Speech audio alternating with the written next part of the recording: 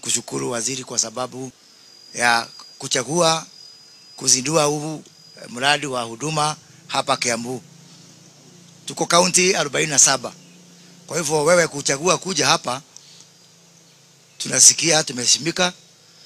Na hii mradi ya huduma, hata juzi ulisikia watu wakileta makelele, na mimi nilinukuliwa kwa media nikisupporti mradi sababu I really believe in this program, na ndio nimekuja hapa kwa sababu wakati miaka 10 nilifanya ng'ambo, na huko ng'ambo tulikuwa chini ya system kama hii ya huduma, and I know the benefits.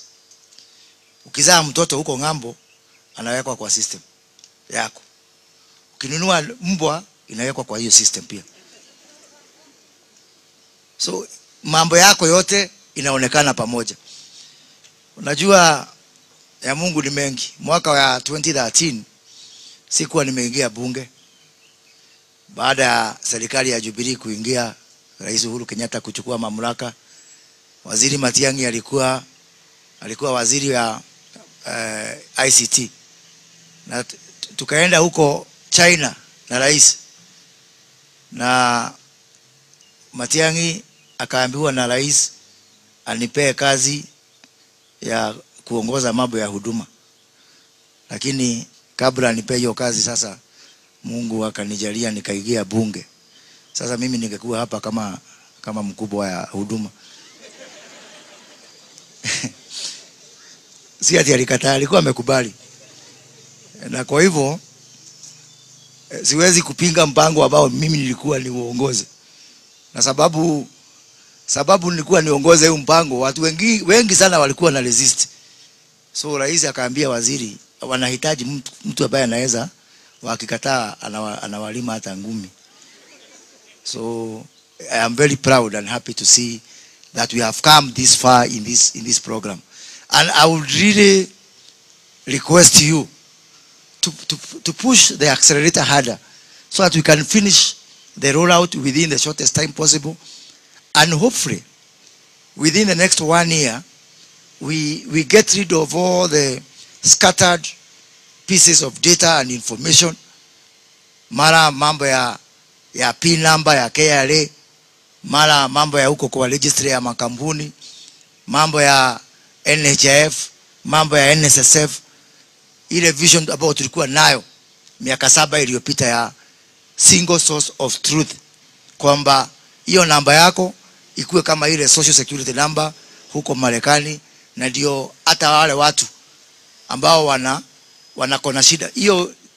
We must move from the journey to identification towards the journey to service, and that is the meaning of huduma. Waziri rafiki yangu Magoha anaenda huko, anapata shida huko Eldoret kwa sababu hakuna huduma.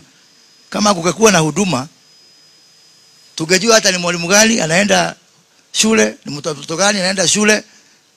Hata hii mambo ya COVID, saa kila mtu kwa record yake ya huduma ingesema status yake ya COVID. So it is really revolutionary. Kama mimi yangu ingeonyesha niligojeka nikapona na sitagojeka tena, hiyo yote mngeweza kupata kutoka kwa huduma. So I really want to thank you and to encourage you. Na kazi mzuri itwe kazi mzuri. You know, people must be objective. Kuna mambo ya kupinga na kuna mambo ya kusupport.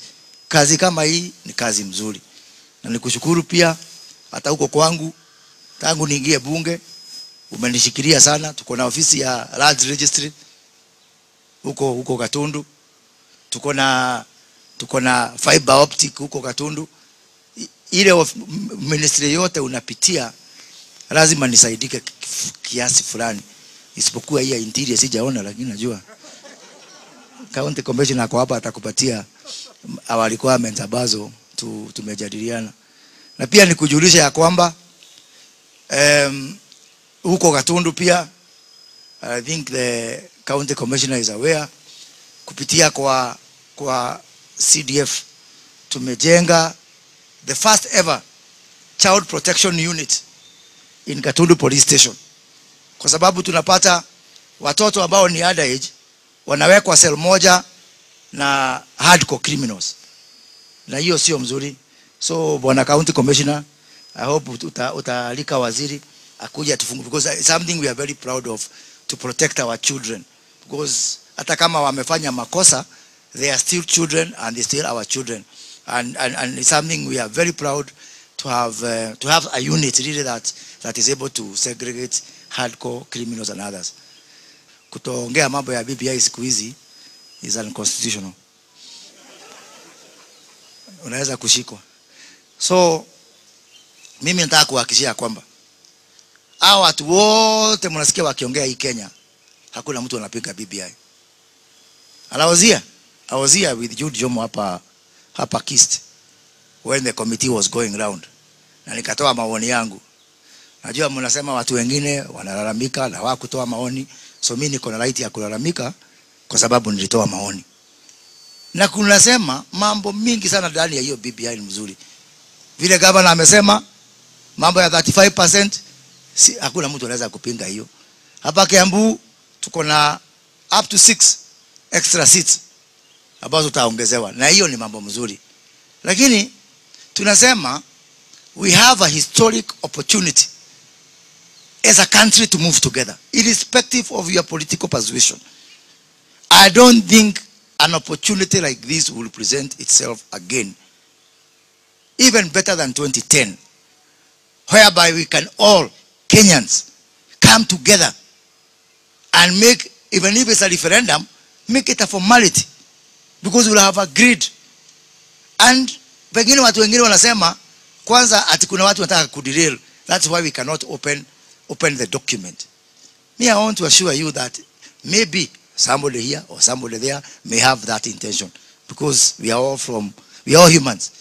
But the overwhelming majority of people who are saying let us have a conversation, they are doing it from the goodness of their heart and with all honesty and genuineness.